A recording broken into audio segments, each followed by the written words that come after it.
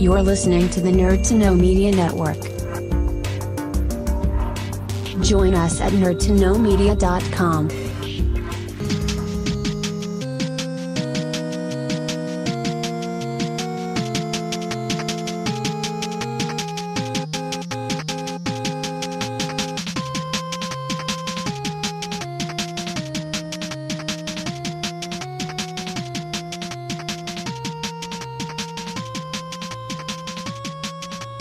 Hello and welcome to this week's edition of the Game Corner, episode 12, I believe. My name is Kieran Calicorn, as always, and we have a brand new friend with us this week, and his name is Paul Fitzpatrick.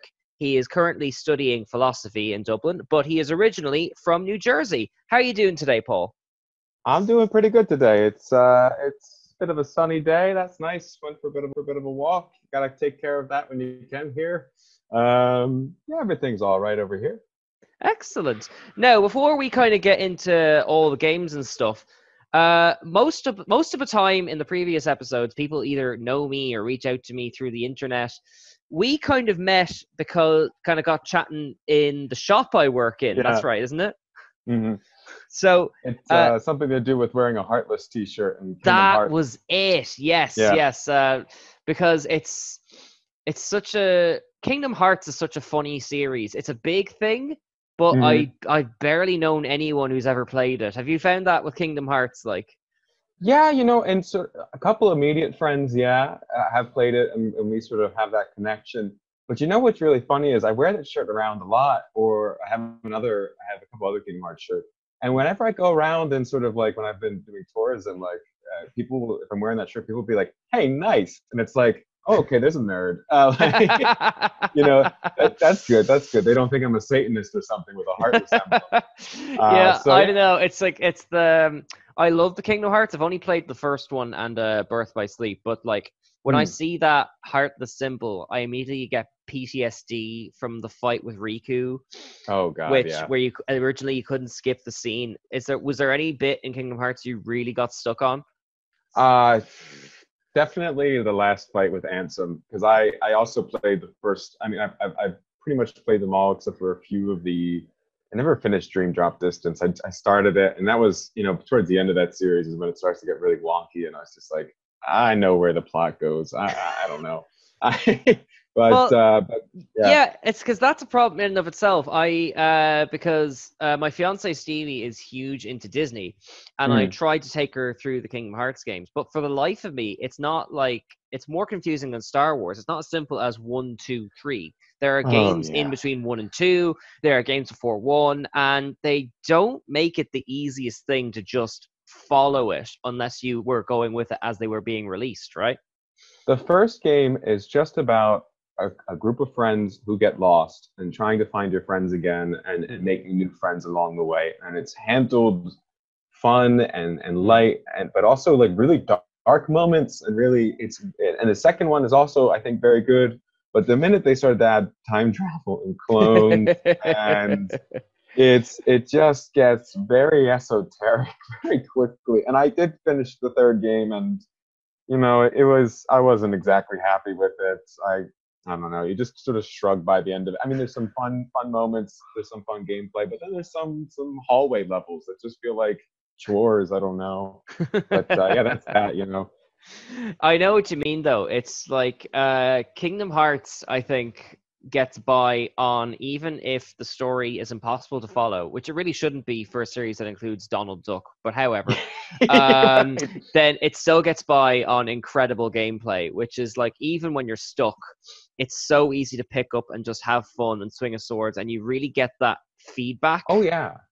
Like, and some of the characters too you really stick with. I mean, like the stuff with Sora, Donald, and Goofy, like, and that was what not all. Some of the other offshoot games were, I think, very good. I liked Dream Drop I liked Birth by Sleep quite a bit. I liked oh gosh, there's so many of trying to think. But like really the stuff with that main trio is just really fun, and when you do get to Kingdom Hearts 3, it's like, oh God, I miss this group of folks. But then they, they're just saying, like, I would have family sit and watch me while I was playing, and there's nothing more, I want to say the word embarrassing, but like you sort of feel your cheeks get red while you try to explain the plot to your mother. Yeah, it's kind of like it's the funniest thing because like I'm also watching Buffy for the first time, and the first few episodes that I saw were like very late, season 5, series 6, and there's so much going on and so many characters that you just feel like you can't engage with it. Then you go back to the start and you're like, this is fairly straightforward. How did we get from A to B? So if you haven't gone on the Kingdom Hearts journey, I can totally understand why people look at it and go, why is the Mickey Mouse story so confusing, you know? Oh yeah. But we weren't actually planning on talking about Kingdom Hearts, but that's what happens. We could do a whole separate series on that, yeah.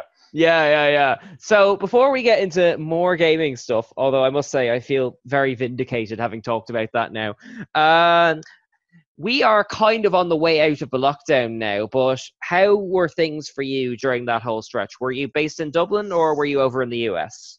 Yeah, so I'm still here in Dublin, and I was have been studying here since September for my MA, and well, yeah, I was supposed to have family come to visit me in March for my birthday. That was one of the first few things to sort of fall through, and supposed to be back home in April for a wedding, and that of course fell through. And right about just towards the end of March was when, not the end of March, but we had been on break for half of March at UCD, and coming out of that was sort of when the reality hit, because when you're not in a normal schedule anyway, it's just a break. Now I was very lucky to be sort of in quarantine with two very wonderful housemates who all like to bake, and oh well, that would help, wouldn't it? Oh yeah, so we all like to cook, we all like to bake, so we were well fed, and that's good. And another one of them who is likes to play games too, so we kept ourselves busy with that. But I had to be sort of careful actually with games, because I still had to do sort of term papers, and there are some games I had to watch out for, like I had just gotten Civ 6 in the spring, and I could have dumped so much time into that, just doing it like sandbox mode and just setting up my little civilization. So I had to watch out for that. And I had to sort of make sure I was getting outside. So, sometimes we'll try and go for a walk, but so didn't want to spend too much time in front of the screen. But gaming was pretty important, because I find I had to take a break from work, had to give myself time to rest. And at this particular moment, I don't know when I'll be back home in the States again. So that's a little bit strange. So you need to give yourself that time to just sort of, I don't know, explore worlds, or just play a mindless first-person shooter and just, Yeah, I get what you mean. And like, have you been in touch with, like, I'm assuming your family in the States is kind of like New Jersey's kind of near New York, which is near kind of the epicenter of all of this. Like, has everything been okay on that front, or?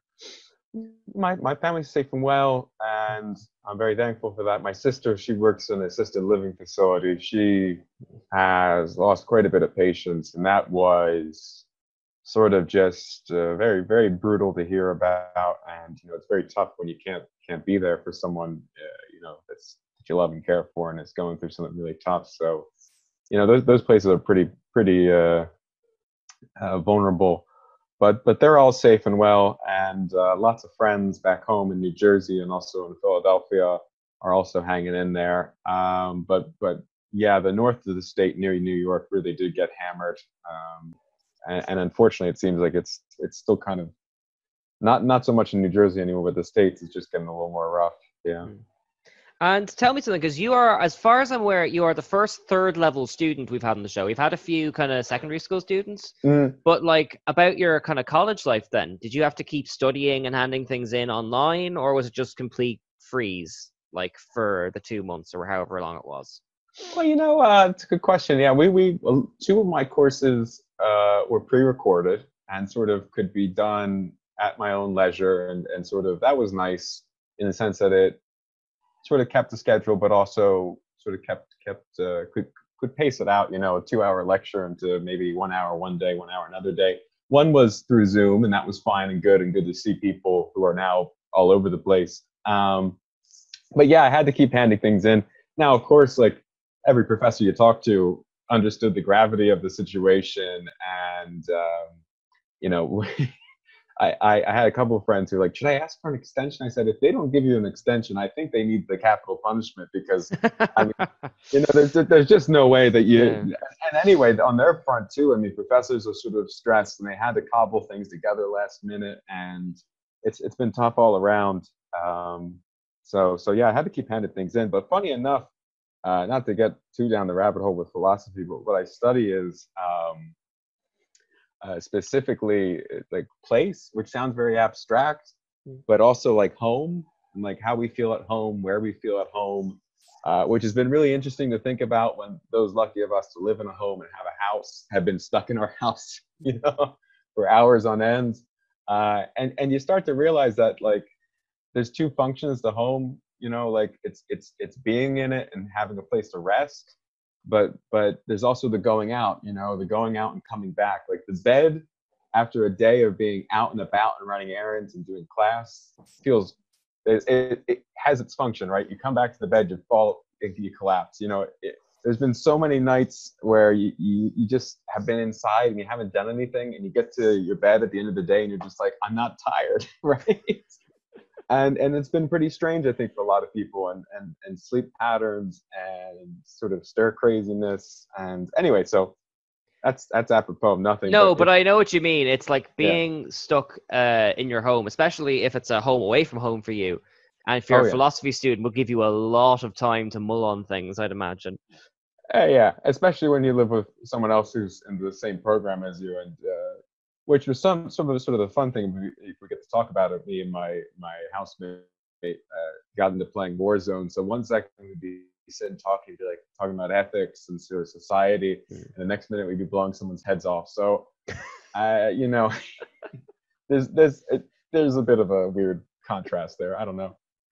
Well then, before we get into the Warzone stuff, I feel like it's almost impossible to talk about gaming and the lockdown without mentioning Animal Crossing. Bizarrely, it has not got its own segment yet on the show, but that and Doom, I believe, were the first games to drop kind of during the real lockdown. They sold like hotcakes. Currently, Rory Dunn holds the trophy of 250 hours when we recorded his episode. So, what's been your Animal Crossing experience by contrast? 40 hours or more. Nintendo has a weird way of weighing hours. They always put like the actual hours and then say or more, which makes it sound just like, was there more? Or did I black out? How much of my time did I actually lose? But 40 hours is what I've spent, so nothing compared to 250. But I really liked. You're right. Doom came out at the same time. I remember seeing someone animated Isabelle into sort of the Doom style. There were so many great memes, but people I think really picked up on Animal Crossing when it came out in this moment. And I think one of the things that really helped is, well, some people still found a way to do it, but Animal Crossing is like the anti-binge game. What do you mean by that? Well, like, especially this one, when you first start playing it, they make you wait to the following day before something on the island opens. For a lot of the different sort of like the museum and the shop, you sort of get the materials. You have to get all the materials together, and then you give it to Tom Nook, and he's like, check back tomorrow. And there's something nice about that, because it's very easy in these days to find video games which you can just sort of binge and just sort of like run through. I mean, a lot of video games, hopefully these days, have like longer runtime than like 40 hours or so, But Animal Crossing seems to put time back into video games. Like, I mean, a lot of other video games do this. It's nothing new, but like, I mean, there's seasons, there are sort of different events that happen at different times of the day. And I know you can time travel, and that's why I say some people will find a way to binge it. Like that is a long-running Animal Crossing tradition. I understand it. I respect it. But if you really look at it, it's sort of a nice way of just slowing down. And if you just follow the natural time of the game, it's interesting, I think. I don't know. Okay, yeah, I see what you mean. Compared to The Sims, where you can like build endlessly and kind of get lost in these Oh people's yeah. lives and fast forward the days. So Animal Crossing kind of politely has these buffers, but it doesn't feel, it's not like one of those paywalls where you just like slam into it. It's a kind of part of the Yeah. experience, like. Yeah. No, it's not like Farmville. Oh my God, talk about a relic. Oh, Where blast from the past there. yeah, where you put down seeds and then it's like come back in 3 days. It's like no. Yeah, yeah, It's yeah. it's much more. I find it. The word wholesome is overused, but I definitely. No, I think And from what I've seen, I think that'd be fair. It's like yeah. it's very strange to again contrasting to Doom, because even the nicest video games, like even on Nintendo, Hmm. do breed competitiveness and exhilaration, all that kind of Oh stuff. yeah. And Animal Crossing, apart from maybe the likes of like Harvest Moon or Stardew Valley, that kind of thing, Mm. it is a very gentle experience, for lack of a better word. Except for when you get stung by wasps. Well, then, actually, let's get into the weeds of this. So, what is a Yeah. normal day in Animal Crossing for you? Because I haven't played it in over a decade now. I went into this one knowing that previous Animal Crossing games I played, and I really only played, I think, which was the one for the DS. I think it was New Leaf. Um, and there was a point where I reached that, and I was like, sort of like, I don't want to just keep picking weeds. Like you have to sort of. There was a point where I sort of lost the drive, but like with this, I was sort of, for me, I guess I load in. I always talk to my little villagers because there are some good ones I have. I have a wonderful pink flamingo named Flora, who is my absolute favorite and is a delight, and always talks about sort of this bizarre mag love romance story. I don't know, the dialogue in that game is something else. I talk to them, just say hello. Sometimes they're very sassy. Check to make sure there's no weeds. Sometimes if I see a good fish, go try and get that. Always get the money rock. The Money And if Rock. oh yeah, if you hit the rock, you get the money from it. Oh, yes, yes, of course. Yes, Sorry. yes. I just heard it and my brain just short circuited. Sorry, I just need a bit of clarification there. No, you're okay. I don't even know if there's a. Maybe people say Bell's Rock because or Rock. I don't know, who knows? But I know I've reached the point of the game now where you can customize your island, and I want to do that, and I want to do it well, but I also have to be writing a master's thesis right now, so and it kills me because like I see all these wonderful just creations, and I know they have an app now online you can use to sort of like plan it out, almost like full blown architecture. It's nuts. Oh, Uh, I thought you were going to talk about this is on the Nintendo Switch, yeah? It has a yeah. setting, Sorry. because I've got a lot of nieces and nephews. There's a setting where you can program the Switch to turn off after an hour, like, kind of politely go into sleep Oh, mode. So, I mean, if that helps, like, it does kind of help you cap your time. Like, you can put the yeah. parent lock on, it's got like a little pin and all that kind of stuff. That could be good. Animal Crossing, I tend to be though pretty good when I feel like I've reached a point. I'm like, okay, I can put you aside. Then the other game that I was gonna maybe mention, that is one I definitely lose time in. And I have definitely a larger record of time lost than in Animal Crossing. And Um, is this, because we talked a bit about the air of this, is this Breath of the Wild now, or? this is Breath of the Wild, yeah. Yeah, So that's a popular one on this show. So, what's your experience with Zelda? Was this your first Zelda game, or do you have a long history with it? I so my first game system was a PS2, and after that, the first Nintendo system I ever got was Game Boy Advance SP. Uh, Oh, that's a forgotten classic. oh, it is. And the day that, like, maybe 5 years ago, the back screen of it broke, my heart broke. Because I miss playing like classic Pokemon on there. Hmm. But I never really played a lot of, gradually when I started to get more Nintendo consoles, I played a lot of Mario stuff. I always liked playing Smash. Um, I didn't ever play Zelda though. I eventually played in college. I played Ocarina of Time, and I was absolutely enraptured with it. Like, we just sort of were playing on a friend's console, and I would always go and visit him and be like, I kind of want to play, you know. Yeah. And then that sort of went away for a bit, and then I started playing Minish Cap on simulator, and then eventually, yeah, I got a Switch, and the Breath of the Wild had already come out, I think, like the previous year or whatever. Picked it up, started playing it, and I was absolutely in. Like, I did eventually finish Ocarina of Time on the 3DS, and I was also like, great. So yeah, it's not my first, but it definitely made me more of a Zelda fan, and yeah. Okay, and can I ask, what is it that has drawn you to both Animal Crossing and, apart from the fact they're both on the Switch, obviously, the Switch dictates it, but why those games now? Do you like kind of exploring all these places and all that kind of stuff? Or is it just kind of timing? Like, Yeah, I mean, well, so like I said, that's definitely like yeah, there is something nice about the little island feeling of Animal Crossing. Timing was definitely more so for that because like when it came out, I was like, I gotta get it, and I had a little bit of money at that point. And I was like, it was around my birthday. I was like, I'll treat myself, you know.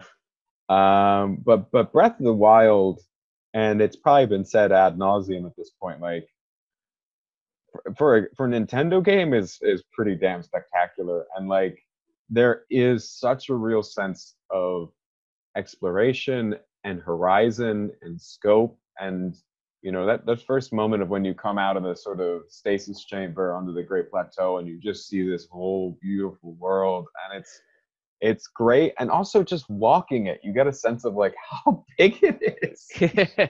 well, that's what I was going to ask about, because Yeah, there has been kind of a theme in the games people have been picking, at least among the video games, yeah. where people have loved big, wide adventure games, exploring games, even board games where you can build long railroads and all that kind of stuff.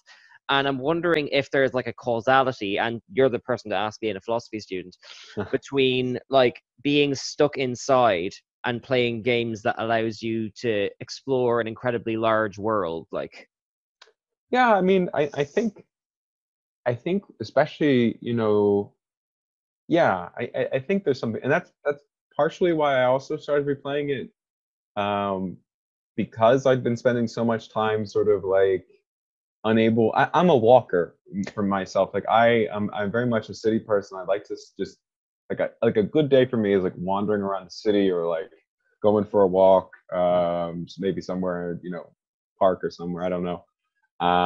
And I think there's something that's very unique about, and I say this very aware if it's from a very able-bodied perspective, so I'll qualify that, right? But there's something very unique about when we walk because you know when you're really far away from something, and this is the case in Breath of the Wild, like you appreciate it, you can appreciate the size of a big mountain, but like once you get up to it, you start to see all the different textures, and you get to start to interact with it in different ways. You know, something that seems so far away and different just becomes sort of like a macrocosm, and really, especially with Breath of the Wild, because like you never know what you'll find. Like the little kokiri that pop up. For instance, the other day I'm playing master mode right now, so that was the other reason I started to play, because I had already beaten the original the regular mode, and I was like, okay, let's see how much is this going to kick my butt. So I don't have. Have you played it? I have not. I must Okay. confess, I find Zelda games very stressful, especially since I've gotten a baby. Like, I'm like, all right, I want to go somewhere and get the thing done. And if it's Yeah. nice, like, whereas whenever I played Ocarina of Time, I would just find myself getting lost and getting very, very stressed out. So I know that there's an audience for that. Saoirse, who was on episode 4 or 5, she also talked about Breath of the Wild and just loved how literally she could interact with everything. So I know there is an audience for that, you know? Oh yeah, and it does get stressful sometimes because they have like this blood moon function that pops up and reinstates enemies. And and so it kind of a has, throwback to the Majora's Mask type thing, like. Well, you know, even funny enough, it's never been officially commented on, but like you can zoom in like on certain things, and you can zoom in on the moon, and there's like certain sort of spots on the moon, and I swear to God, it looks like the face in the Majora's Mask moon. Which it gets red, and then it's like everything turns dark, and there's this creepy music, and you get like, oh my God. For the first couple times I played it, I was like, what is going on? But yeah, it's something about just being able to just sort of throw yourself into an environment and just sort of. I mean, we're always somewhere, and the places we're in say so much about ourselves. And when a really good world building environment does its job, it tells a story in and of itself. And there is a lot of that, I think, in Breath of the Wild. It's quite good. I'd say like my only qualm with it, and it's a critique that some other people have brought up, is they're Nintendo is trying to be a bit more progressive, and they're getting there. But there is some very like transphobic themes in Breath of the Wild, which is a little disappointing. Okay.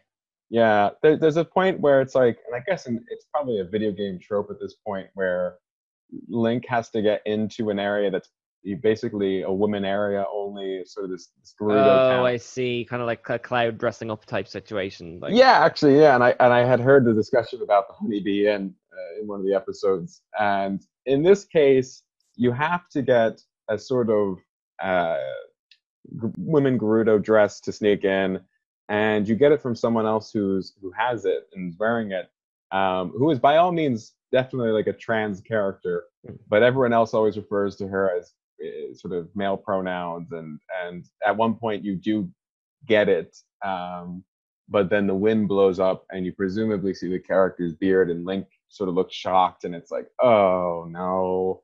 And there's a number of sort of trans video game critics that have talked about that and really, really sort of exploded at that point. And I'm glad that that's there, because Nintendo's getting better, I think, with sort of different diversity. And I think like Pokemon's a good example. You're seeing a lot more diverse characters in that. And even now in Animal Crossing, I think you can have sort of diverse skin tones, which wasn't a thing in some of the previous games, I think.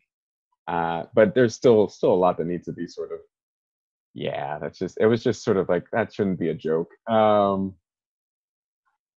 But to be in Nintendo's defense, like I think they are, compared to the other video game industries, kind of led by personality, I think they are mostly pretty good at delivering games that are fun, but also incredibly wholesome. Like I really like the fact that I can bring almost any game over to my family down the road on a Switch and kind of trade them back and forth. And I think they're very good for that sense of play, for lack of a better word. Like, yeah, no, I mean, and then that shows up in their consoles. I mean, what's the difference between what's the difference between a PlayStation 1 and a PlayStation 4? I mean, it's really just graphics capabilities and sort of obviously a lot of different things, but like the difference between the GameCube and the Switch, like Nintendo's consoles themselves are very playful, and you see that with the Wii and what they did with the Wii U too. They're always finding new ways of physically like changing, yeah, there's a reason, unfortunately enough, that a lot of the Nintendo games aren't compatible between each other, and that's because they have unique features to them. Yeah, I definitely Nintendo's playfulness is sort of a real big attraction for me. I just think that particular moment, if you're going to include that, it is a terrible shame, and I completely understand that people get upset about it. But hopefully they will continue to kind of work harder and that kind of stuff. It's always going to be the issue when you kind of take properties from other parts of the world and give them to an audience of such a huge range of views and all that kind of stuff. But it's a fair point to bring up, like, and I just hope it sort of hasn't spoiled Breath of the Wild for anyone, because I know it's brought a lot of happiness to a lot of people. Like, yeah, I mean it, and I know a lot of people still play it anyway. I just think, and I still, it's one of my favorite games. It really is. But it's just like, it's like any movie or TV, it's just part of being sort of conscious about those things, which you're starting to see in a lot of, I think, indie games and a lot of indie gamers, which I'm only just now getting into a lot of indie gamers, because I finally have a computer that doesn't sort of burn out after anything over, like, well, it's got 8 gigabytes of RAM, so it sort of reaches a ceiling at some point or another. But people are questioning in video games in really interesting ways, and so hopefully, Nintendo sort of incorporates that too, and sort of thinks about these things. Excellent. Well, unfortunately, we are kind of hitting our kind of ceiling as far as time goes. But is there anything you would like to say on the show before we wrap?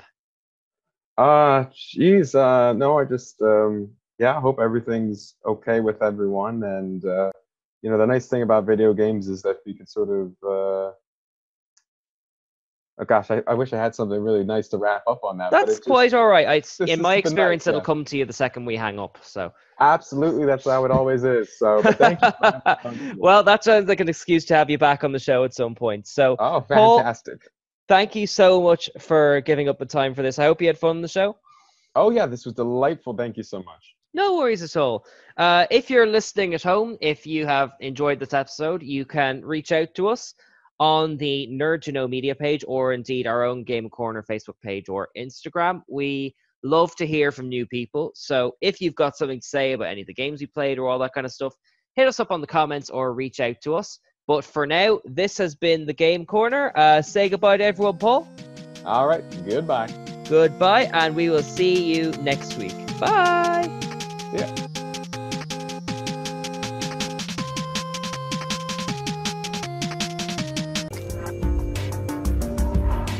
Join us at nerdtoknowmedia.com.